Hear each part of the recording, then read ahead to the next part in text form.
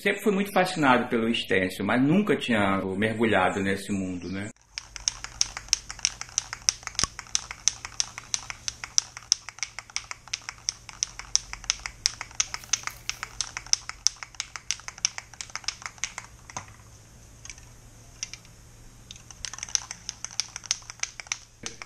Com a pandemia, eu pude desenvolver outros lados, né?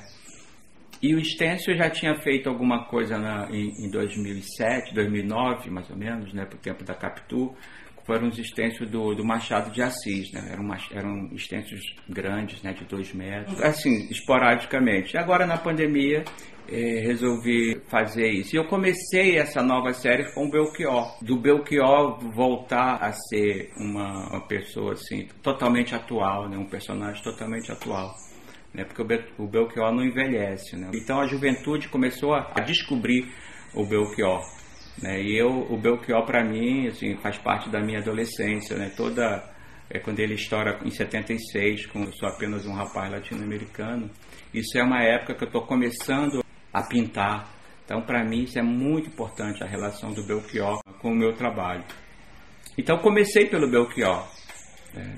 E aí eu fui buscando personagens brasileiros que tivesse esse algo mais para falar.